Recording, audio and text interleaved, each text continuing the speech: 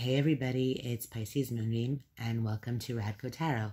We are going to do a pick-a-pile reading for September 13th to 19th, 2020 in regards to your soul connection. This can be a romantic relationship, a love relationship, somebody that you are currently experiencing challenges with. We're going to tap into a bit of their energy and see what's going on with them and a little bit of spiritual guidance for you in regards to moving forward with this connection.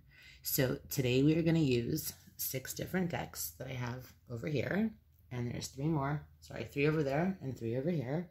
2 of these decks are decks that I created, the Fated Love Oracle cards, and my new deck.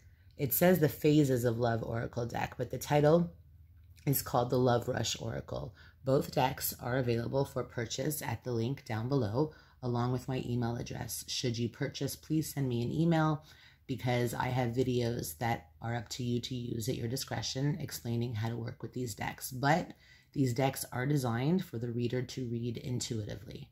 So with that said, let's get started. We have pile number 1, Amazonite, pile number 2, Moonstone, and pile number 3, Rose Quartz. So go ahead and pick your pile. I wouldn't say to grab the crystal or to go with the crystal that you like the most, but the one that is pulling you in the most for these readings. So if you want to pause the video until you decide, go ahead. You can watch one pile, you can watch more than one. Either way, take what resonates, throw away what doesn't, and thank you for watching in advance. So let's get started. Pile number 1, Amazonite, pile number 2, Moonstone, and pile number 3, Rose Quartz. So I'm going to move these out of the way, and we're going to start with pile number 1. I'm just going to put that up there. So what is the current energy around your person right now? Fishing, searching, and karmic justice. Karma kicks in, balancing the scales, payoffs, and payback. So right away, I'm getting such a strong feeling that your person is feeling not just lost, but at a place in their life where they are really undergoing this deep soul search, where they're not playing the field. They're not fishing for better options. They're not looking for a way out, but they are really searching. And this is deep. This is soul searching. For some of you watching this, your person feels like not only are they in the middle of nowhere and don't know what to do next, but they do feel like karma has not been on their side. Or for another group of you, whoever is watching this and you're thinking about somebody who you resonate with, where you feel like they are in this searching mode, they feel like the scales have really been unbalanced in their favor. And they're searching for a way to balance the scales. And I feel very strongly, and I probably should have opened up with this, that a lot of people watching this who are thinking about your person or their person, this person is finding a way to balance the scales with you.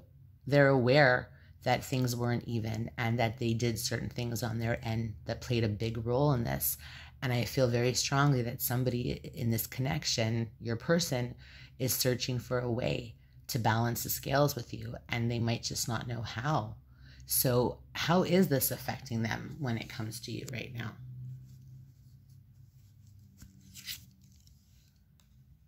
All right, so we got love clouds, assessing relationship potential. So they're definitely trying to figure this out. They're definitely trying to balance the karma and everything that has been going on. And this is making them question, sorry about the glare, where this can go. Does this relationship have potential?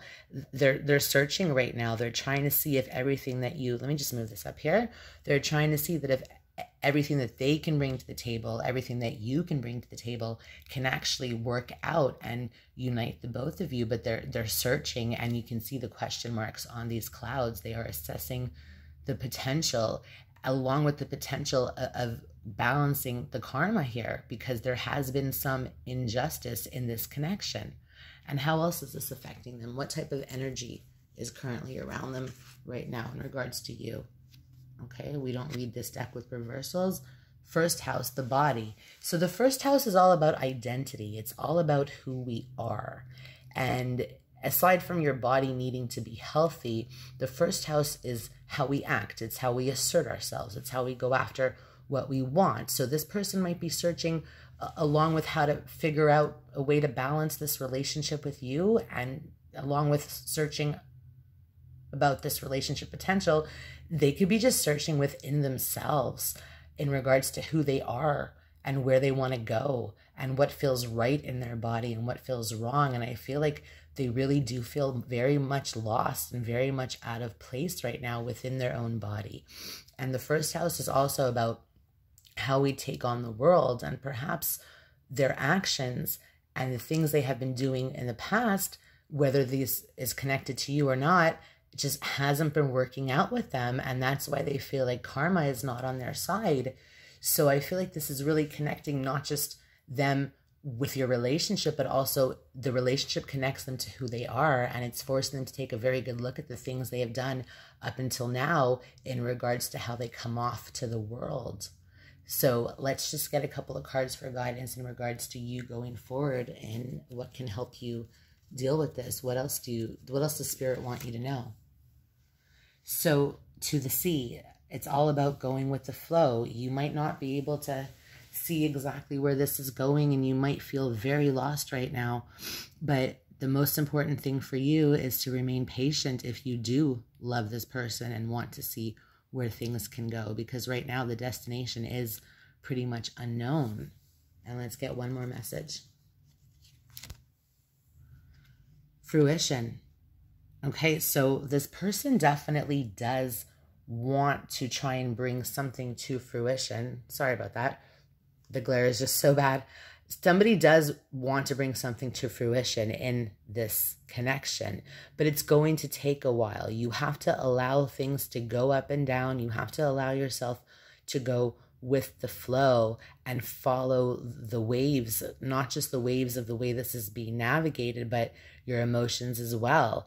And the more you can do your best to go with the flow, the sooner you will start to see things come to fruition, because this is not in your hands. This is not in their hands. This is a search that they are on. This is a very spiritual search. So the fact that we have this card fruition is very positive, because I feel strongly like whoever's watching this, your person does want to bring things to a harvest where they can possibly, pull up the seeds that they had planted with you a long time ago, even though things aren't working right now. But in order for that to happen, and especially if you want that to happen, you have to do your best to go with the flow, even though things are very much up in the air right now. So let's get one more message in regards to love for you. Protection, shaky ground. And let's get one more here. And deep knowing. So and it's important that you listen to your intuition. And if you feel that you need to guard yourself or shield yourself because this person is currently searching, and while they're searching, they might not be able to give you that shelter or give you that warmth and that comfort that you need. So it's very important to find the answers about this deep within yourself, between you and your own personal intuition talking to you. So I hope this reading resonated with you guys. One last thing that I do want to say is that there are a lot of things that we call truth out there, but only you know what is your truth and the truth to this situation. So the best thing to do, according to those who picked this, according to this pile, is to do your best to just navigate these stormy seas and believe and visualize things coming to fruition, but remain grounded and protect yourself if you feel the need to, because your intuition is definitely bang on right now. So listen to it. So thanks guys for pile number 1. I hope that resonated with you. We are going to move on to pile number 2, which is the Moonstone. So what is the current energy around your person right now? Poseidon, storms ahead.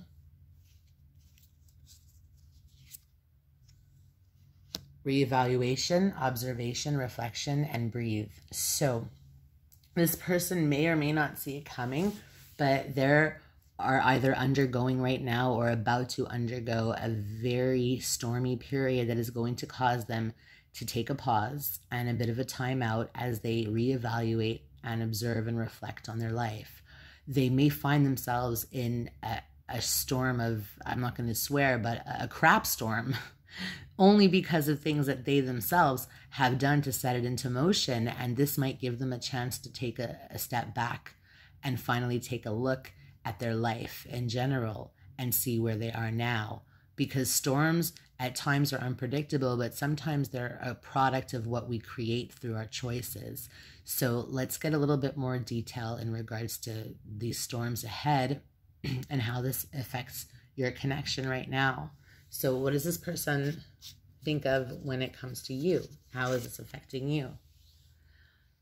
Risky business, playing with fire. So because of these storms ahead, this is a very big caution to those who pick this pile, that if you are going to engage with this person right now, you yourself potentially could end up in their storm, or you could be a part of their storm, because right now this person is not sure whatsoever in regards to anything in their life right now and where things can go. So by getting involved with them and by them getting involved with you, it's risky business. This person, I feel strongly, doesn't want to hurt you. And perhaps this person might have made it clear to whoever's watching this that they are not the best fit for you right now. And they don't know perhaps where they're going and where they want to be. And that by you getting involved with them and by them getting involved with you, they're taking a very big risk here. And somebody could get burnt in regards to possibly heartbreak later on down the line. And at the same time, you don't want to be caught off guard with any possible tricks that this person might have up their sleeve. So let's see how else, what other area of life is this affecting your person in right now in regards to this risky business. So we have a grand trine, blessings. So grand trines are easy flowing energy between different planetary energies, and they usually happen in the same element. For example, earth, air, fire, and water. So whatever the storm ahead is, whatever this person has to reflect on and has to reevaluate and figure out where they want to go, it will eventually bring them blessings if they are open to these blessings, because this will give them a chance to figure their own stuff out that can possibly eliminate this risk and have it compensated with things flowing easily again. But right now, they're on shaky ground. Even though shaky ground isn't on these cards, I just feel so strongly shaky ground because of the storms ahead and the fact that they're already reflecting. So right now might not be the best time to try to pursue this, because you might get caught up in this. But at the end of it all, once this person goes through this, there are blessings to be found through this process. So let's get some advice for you watching from Spirit. What can help you navigate this connection at this time? Treasure Island. So the more you feel like this connection is a blessing as opposed to a curse, the easier things will be. The more you tell yourself that you are getting exactly what you need right now, even if you're getting silence from this person, you need to believe as much as you can in your heart that your life is a blessing, what you have in your life is a treasure, and that this relationship is a treasure as well, that you should value it, even though it might not be exactly what you want and how you want it. It's always important to look for the good in things. And sometimes situations look really dark and really bleak, but there's always a positive side to a connection that is not the easiest to navigate, because there's a lot to be learned right now. So there are treasures to be discovered here, whether they're in yourself or within this connection. And let's get another card. Oops. Extremes. So this is definitely, this card got burnt from some sage. This is definitely a situation where it's not the easiest to navigate. I have a feeling whoever's watching this goes from these feelings of, wow, this is amazing, this is so great, this is everything I ever wanted, to I need to have this, I have to have this, to amazing, strong moments of passion, to possibly rage and contempt and resentment with these two cards here. I really feel like it's a total polar opposite. So it's very important to do your best to stay as even level as possible, regardless of whatever might hit you along the way. Let's get another message for you in regards to how this connection is affecting you in the love department. Okay, you see that? You can't make that up. Enraptured, web of desire, and extremes. So you are very much into this person. And the fact that this is actually bringing forth a risk could be very attractive to whoever is watching. And let's get another card. How do we deal with this web of desire? We look for the truth. We do our best to allow that mask that other people wear to fall away, and you open your eyes to what's really going on. So if you can do your best to disconnect from this web of desire where you feel like you're so consumed and enraptured and strongly want to be with this person and actually see the situation for what it is, this will help you as your person navigates these storms. You'll see the truth. You'll see things differently. This will also help you in regards to this card here, Treasure Island, because the more we look for good things, the more we find them. The more we look for negative things, the more we find those. But in order to balance the extremities here, the truth will come out. So look for it, pay attention to it, believe what you see. This is an amazing, amazing, amazing card, because if there was ever any confusion or any situations that were causing you to be really unsure about where you stand, where you might feel like somebody has been wearing a mask, this is where the mask falls off and the truth comes clear. So all you need to do is take yourself out of this web of desire and pay attention to what's in front of you. And it'll just be very easy for you to get the clarity that you need that can help you moving forward while you wait this out, if this is something that you want to do. But I also don't mean wait literally. I mean, you have to go on with your life, but this is just to give you some insight as to where your person is at right now. So I hope this reading resonated with those who picked pile number 2. We are going to move on to pile number 3, the rose quartz. So what is the current energy around those of you that have picked pile number 3? Sorry, around your person. Rays of light, illumination, and love in the air. New life, vulnerability, and effort. So whoever picked this pile, I feel like your person has undergone this major point of transformation. Perhaps you have been in separation and being away from you has made them realize a lot of things. Or perhaps this illumination could have nothing to do with you, but just in regards to their own life, where they needed this to happen in order for them to gain some clarity in a different area of their life that will help connect them to their connection with you. Because we have love in the air, new life, vulnerability, and effort. So whatever's going on with this person, whatever rays of light have been illuminating them, it's bringing forth a new feelings of love, where new life can be birthed, where this person is vulnerable. This person is in a very emotional state where they want to bring forth an effort and see where this can go. So let's see how this is affecting them when they think of you in regards to your connection right now. Empowerment, taming the beast within. So some of them might really want to act on these feelings of love, but they might be holding themselves back.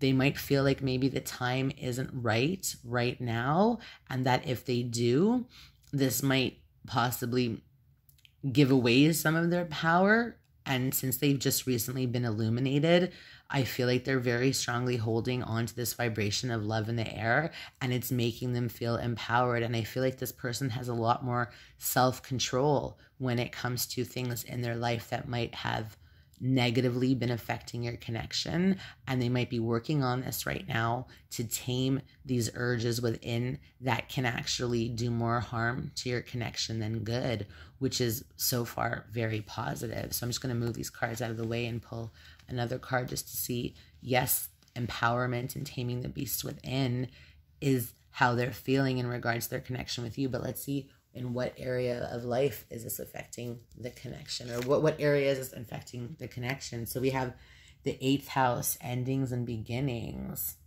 Okay, so for some of you watching this, your person has undergone, I said transformation at the beginning, and here we have the 8th house. So let me break this down. The 8th house, yes, it's all about transformations in astrology. You want the keywords? I'll give them to you now. Sex, death, taxes, transformation, metamorphosis, endings and beginnings, other people's resources, inheritances, the occult, taboo, secrets. But it really does, especially in this deck, represent endings and beginnings.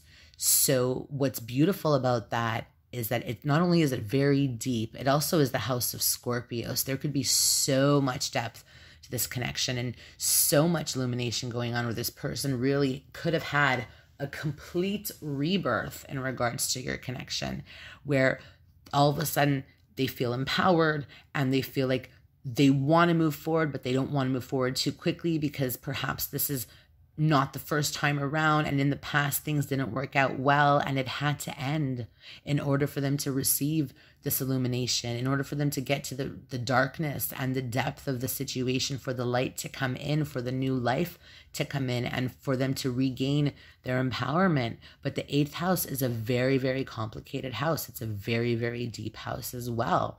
So this is an intimate house. This person holds you in a very, very intimate place. And this connection is not all hearts and candies. This is something that runs very, very deep. You trigger a lot in this person. You trigger a lot that other people don't. You share things with this person that other people would never even have a chance to get close to. This person lets you in, whereas they might not let other people in. And the reason that this is coming up so strongly is because you're getting a chance at a rego and at a retake from what this is saying. So let's see some advice from Spirit in regards to helping you move forward with this connection. What do we got? A leg up. So there's definitely help along the way, whether it is this person who wants to come along and help you and make things easier between the two of you. It could be, or there could be somebody else that wants to help you. But I do feel this is very strongly connected to your person. So if this person is coming around and if they're making an effort and if they're trying to be there for you, I would suggest that if this connection is something that you want, to take the chance and to take the help. It's not about being codependent. It's about being completely independent and knowing when to rely on this person and when not to. But whenever this card comes up, it means that it's no longer time to go at things alone anymore. So if this person is showing you signs, if you're picking up on any signs that they might be coming forward soon, this is also a confirmation to trust that, and that if they do, to take it and see what they have to offer. Let's get another card to go with that. Self-love. So it's so important that whatever you do, it's important that you love yourself first. Do not allow anybody to lower your boundaries that you have set, whether it was way before you met this person or whether it was just this morning when you woke up and decided that you're changing certain things about your life. Self-love always comes first. So yes, take the help if help is offered to you, but make sure it will only better you in the long run and that it's not a band-aid effect. Because sometimes saying no is the best form of self-love. So make sure that whatever is being offered is something that you examine and ask yourself, will it end up helping you later on, or will it end up hurting you later on? Because of this journey right now, it's all about loving yourself. It's great that your person is undergoing this massive illumination and transformation, but you have to stay in the vibration of self-love so that regardless of what happens here, it doesn't affect you. So let's get another message in regards to the love department as to how this is affecting you. We got taboo, secret cravings. And again, that connects to the 8th house. So this is a very strong relationship. This is a very strong connection where when it comes to things that are taboo and secret cravings, you very much desire this person, but it's mutual. And when things are good between the two of you, you can really explore your desires together.